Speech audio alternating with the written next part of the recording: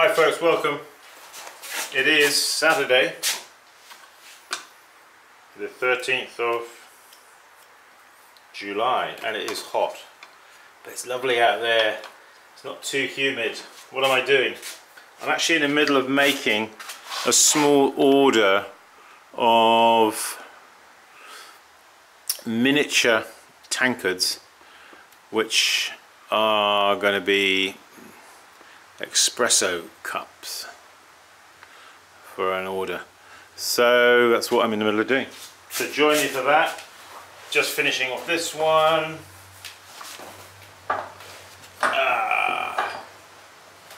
Yes.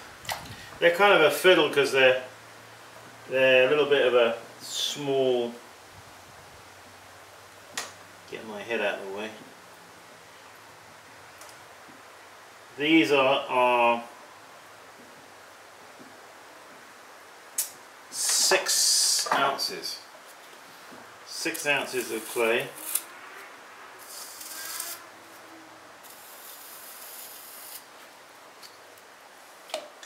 Yep, they're a little bit of a fiddle.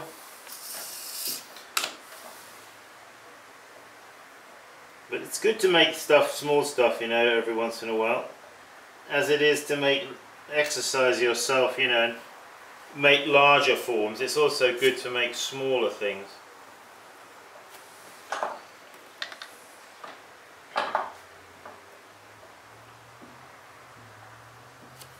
Leather, sponge, and cut off. Just bring the camera down so you can see a bit closer.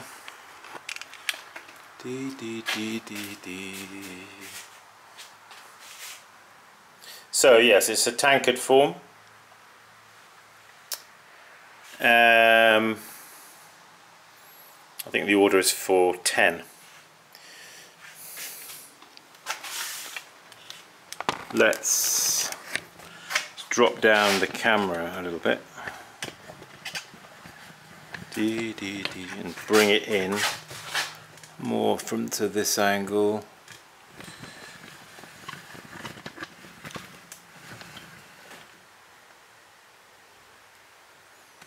Something like that, I think. For now, we'll leave it at that, I think.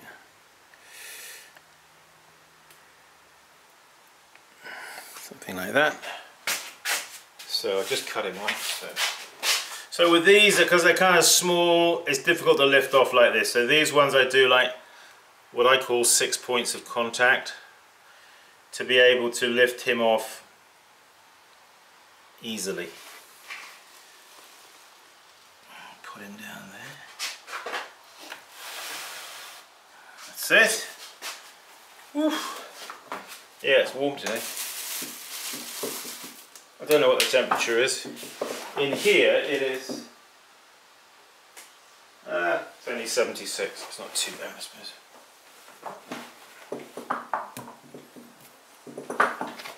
Too bad. So with a smaller form like this, you really want to get a bit of speed up for centering.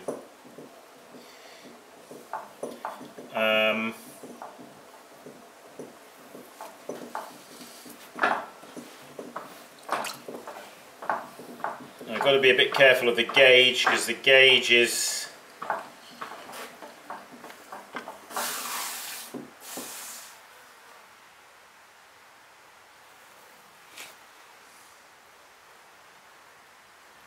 don't know what that is, but I don't want it in my pot. Might be a pine needle, I don't know. So just breaking in as usual. Everything is just done a little bit smaller, in a little bit more of a confined way, you know.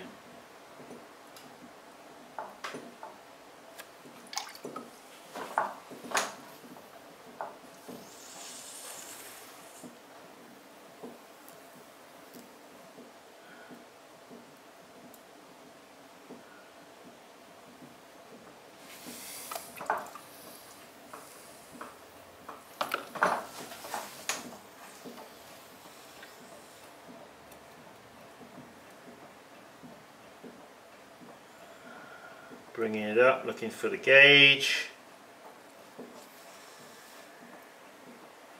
I love the gauge. The gauge tells me where I'm going. Tells me my destination. There.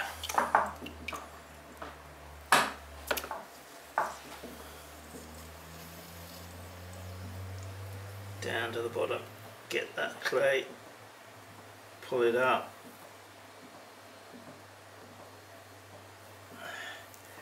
Almost there, almost there.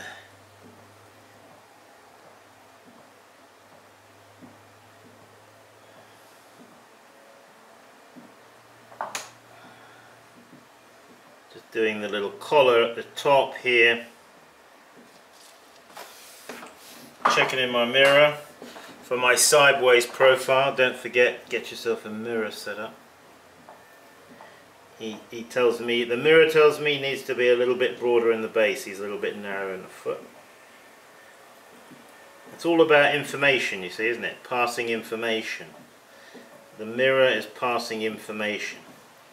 Like the gauge is passing information. It's telling you that you're too low, to get higher. Pull up more clay. Come on.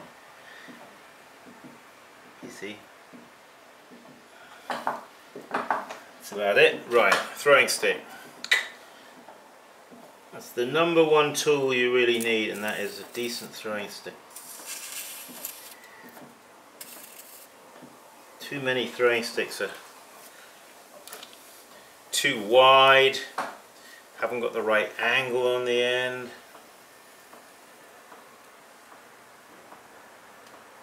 We really need pottery tools designed by potters for potters, don't we?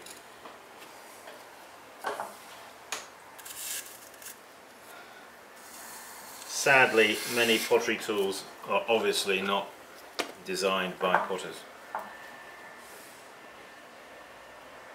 Leather, there we are. That's it. Next, sponge stick, cut off wire, straight through. Clean hands off. Clean your hands into your water pot. And have a towel just down here. Okay.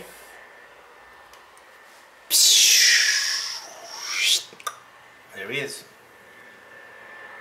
Put him down there. La la la. 1, 2, 3, 4, 5, 6, 7.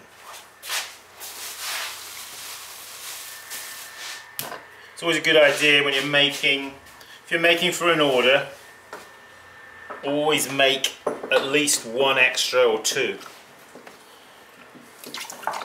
Because you just don't know, how they're going to turn out, do you? How they're going to come out of the kiln. One might be cracked or something like that, and then you're in a right pickle because you're 1 short, you know.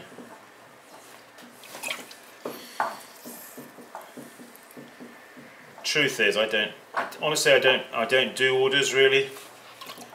I don't even know why I took this order on, but I did. Too late to back out now, chum. Yeah, I know. No, it's okay. It's not a problem because I thought, well, okay. I'll be honest with you, I've never made espresso coffee mugs in my life, so I've drunk plenty of cups of espresso coffee in Greece and in Spain and places, but I'd never actually made an espresso cup. So I asked the guy, I said, what kind of design or shape did you have in mind? And he said, well, how about a miniature tankard? So I said, okay, we'll give it a whirl, see what we can do. And I did a miniature tankard. In fact, I did this one. And I sent him the picture. And he seemed to like it a lot, so I said, okay, well, that's what we're going to do. Actually, this order has got to go to the Netherlands, Holland, where they probably drink more espresso coffee over there than they do over here in the States. Anyway, that's for sure.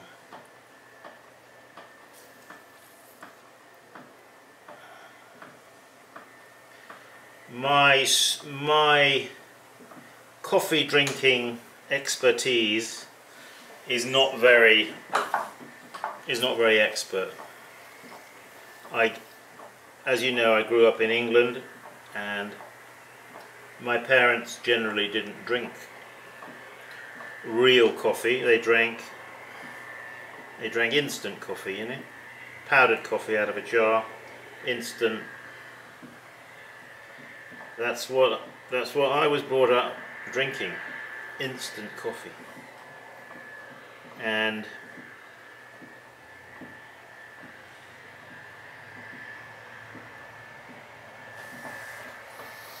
then I went to live in Spain in 1990, and I thought, wow, this is so good, this coffee. What is this coffee that I'm drinking? Where have I been? Yeah, I suppose in England it's not to say they don't drink coffee. I mean, they drink filter coffee, you know, or instant coffee. Well, these days things have changed, you know. Back then, the whole world is opened up much more now. We're much more used to drinking and eating food from different cultures, which we were not, you know, back in the 70s, I suppose, or 60s.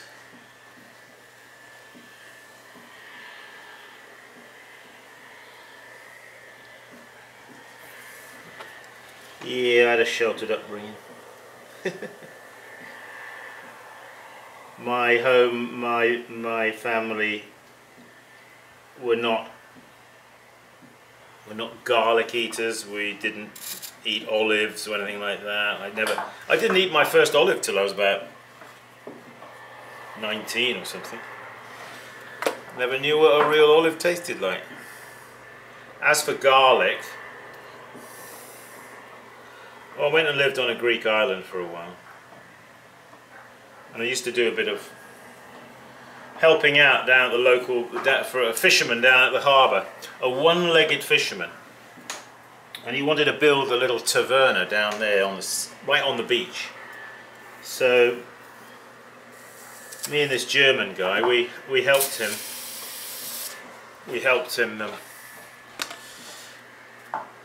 Fetch and carry. We built his little taverna out of sand. The cement was made out of sand and seawater. Can't imagine that is actually a good combination. But anyway, we ate a lot of garlic. We didn't get paid, and he would do it, but he would cook a lovely meal for us of fresh fish. So yeah, so I didn't have a very broad culinary upbringing, you could say, experience, you know. It was fairly typical English cooking of that, you know, by my parents, who were an older generation. You know, meat, potatoes and 2 veg, the kind of thing. 1, 2, 3, 4, 5, 6, 7, 8. So yeah, so coffee, real coffee. But yeah, when I went to Spain, I really enjoyed the espresso coffee. Yeah.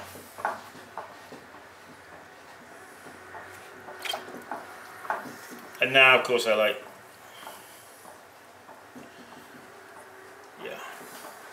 Can't say I drink espresso coffee right now, but I like a cup of good coffee now.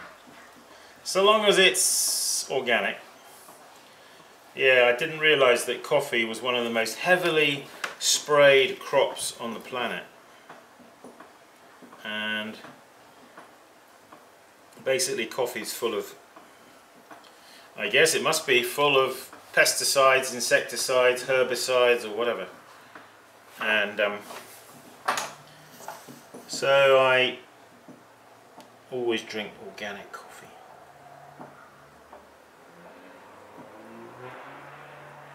Good source of antioxidants as well, coffee, believe it or not.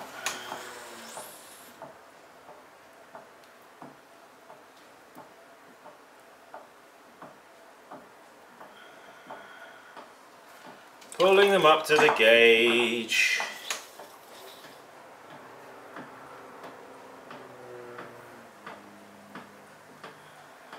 Up you come. Dee, dee, dee, dee, dee. Yeah, I don't usually do throwing on Saturday, but I got a bit behind, and I got in this order I needed to get done, you know. So sometimes you do what you have to do, don't you? You do what you have to do.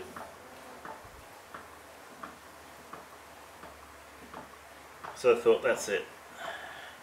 No more procrastination. Get out there. It's not going to take me very long. I thought, you know, I'll just do it.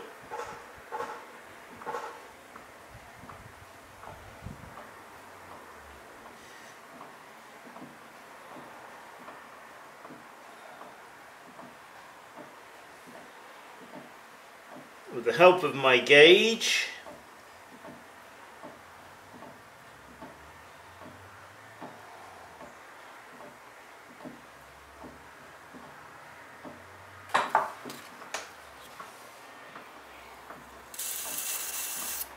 so my next video, at least I think it'll be my next video.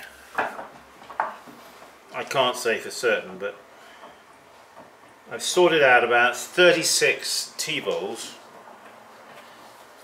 in my little showroom display area.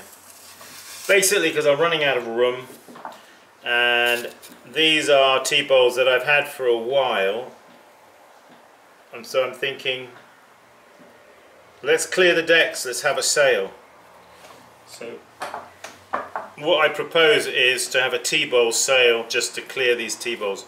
So we'll be out there on the garden picnic table, and I'll number them all, and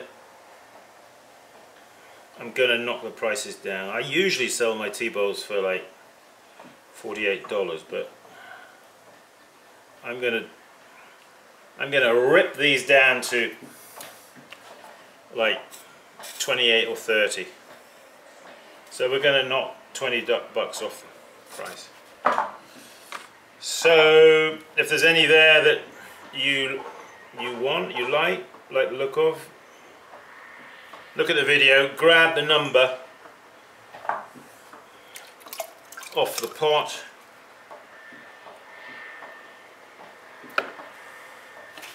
and write to me.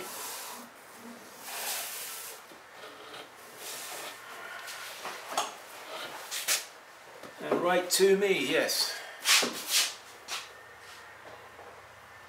Whoa!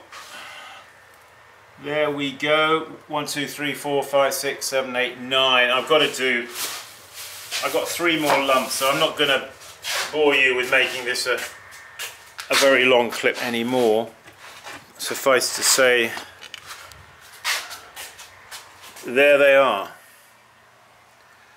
The little espresso coffee mugs. So, if you're interested in a Leach treadle wheel like this, best wheel out there, I think, quite honestly. Not that I'm biased or anything. but I tell no lie, they are. Yeah, if that grabs you, one of those wheels, write to me and say, yeah, I'm interested. So, SimonLeachPottery.com is the website. If you need pottery tools, there's not a lot of pots up there at the minute. It's because I'm doing this different kind of selling, you know, where I'm sort of a little bit more interactive.